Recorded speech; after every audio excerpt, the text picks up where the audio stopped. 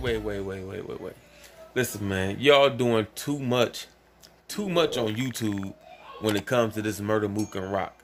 I seen the live with Surf and Hitman in the background. Surf was talking to Mook with Rex in the background. He was telling Mook that while you up there doing all this, whatever, saying your angles and this, Roc gonna be up there smoking your dumb ass with whatever, so on. So it was like, come on, okay, if you believe that, right? Then I seen Vada. Shout out Vada Fly. You know what I mean? Nobody's fly. Shout out Vada Fly, who reiterated this on his channel.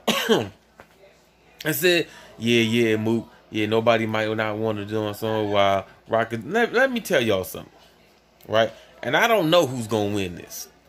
What I can tell you for sure is I can't remember the last time Tay-Roc went against someone who was very great at what they did and won.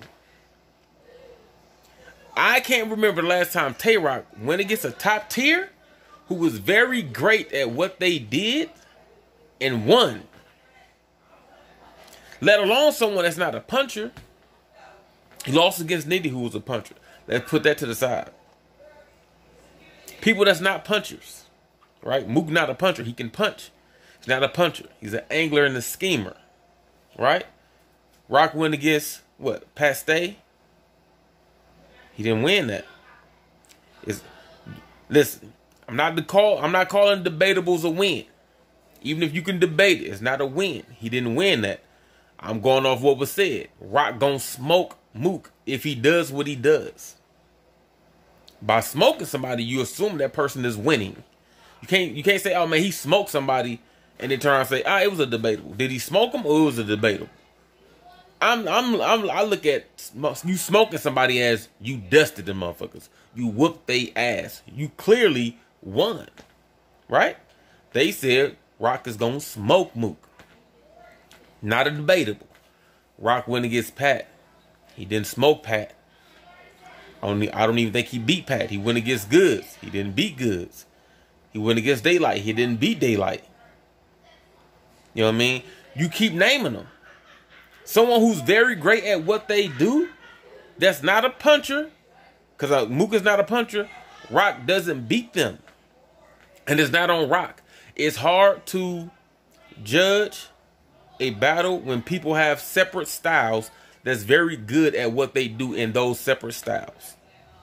Normally, most people would call that, hey, man, I can't call it, man, 2-1 either way is debatable. This just end up being what it is without you even thinking about it. If you got two people on 10 in two different styles, they both on level 10, all 3 rounds. You can, most people, without thinking about it, is going to say, man, round 1 and 2, or round 2 and 3, or almost all the rounds are debatable. Because I love what this person was doing, and I love what that person was doing. So you can argue, hey, man, if you like the gun bars, then he won. If you like the scheming and the angling, then he won. And this is how we get way too many 2-1s. I understand it. Other people need to understand it. Right? I'm going to throw this out there. Rum Nitty is like a level 10 puncher who recently went against Reed, who's probably only a level 7 angler.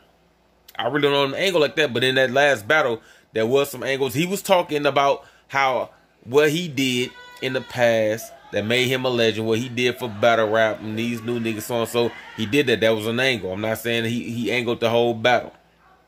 That was like half a round, and he did so and so from the other 2 rounds. That's neither here nor there. I'm just saying a level 10 puncher versus like a level 7 angler. Most people have that battle as debatable. Think about it. A level 10 puncher versus a level 7 angler was a debatable. So think about this, because other styles, whether it's like good swag style, whether it's Pat comedy / bar style, or if it's a very heavy real street talk style, it can negate your punch style. Think about this. It can negate your punches. You can be on 10 all 3 rounds, but if I'm on angles, if I'm on schemes, if I'm on what I'm on all 3 rounds too, that make your punches not seem so heavy. Look at Pasté and Goods. They can shake your punches off to make them look like they really won nothing after the fact. Not saying that they not. But when you thought, I mean, I was on all 10s, I know I smoked that nigga. When people hear they shit, they be like, man, it was debatable. You thought you was on 10, and you was. But it's like Mayweather. Like, nigga, you hit hard. You hit hard as a motherfucker. The problem is your punches ain't landing. Your punches ain't landing. I see him, I hear him. I'm not taking nothing away from him, and there's nothing wrong with punching. It's just normally you need to intertwine something else, because if that's all you do is punch and you go against somebody who's very, very good at what they do, they can shake those punches off. Not all of them, but they can shake a lot of those punches off. Right? So that Rum Nitty, a level 10 puncher, went up against Reed Dollars, 11, like a level 7 angler. And it was a debatable. Now, that adds value to what I'm about to say. Right? That's relative to what I'm about to say. Because it's another angler and a puncher. This time, instead of a level 10 puncher and a 7 angler, you got Roc, who's probably a level 8, maybe 9 puncher. He's not up there with Nitty. So he's like a level 8 or level 9 puncher, right? Going up against a level 10 angler. A 10 puncher just had a debatable with a 7 angler. Now you got a level 8 or 9 puncher going against a level 10 angler. And y'all up here saying that the puncher is going to smoke the angler? Come on, man. Like, y'all just freely saying that. That's my problem. Everybody got their opinion. Again, I'm not on Mook's side. I'm just saying, say some shit that makes sense. Y'all just called a puncher and an angler debatable. Y'all just called it a debatable, and we know their types. Rum Nitty's a level 10. Just had a debatable with somebody who's probably not a 10 in any category. No knock to Reed Dollars. He probably like an 8 across the board, or you know what I mean? Like, there's more stats. Right? Rum Nitty is a level 10 puncher, but maybe he's only a level 7 schemer. He's only a level, you know what I mean? Like 6 real talk, like drug talk type of, you know what I mean? Like there's other stats there. But we talking about their biggest stat. Like people saying Roc is gonna smoke Mook if Mook come in on his quote unquote angle and scheme bar shit. Like what? What are you talking about? Y'all said internet along with Surf, and this is why y'all need to put money. Surf said he bet 10,000. He got 10,000 on Roc. Somebody need to be calling that bet. He got 10,000 on Roc to beat Mook. Not debatable. Not debatable. If those are the odds that your boy have to beat Mook, I'll take that. I'll take that.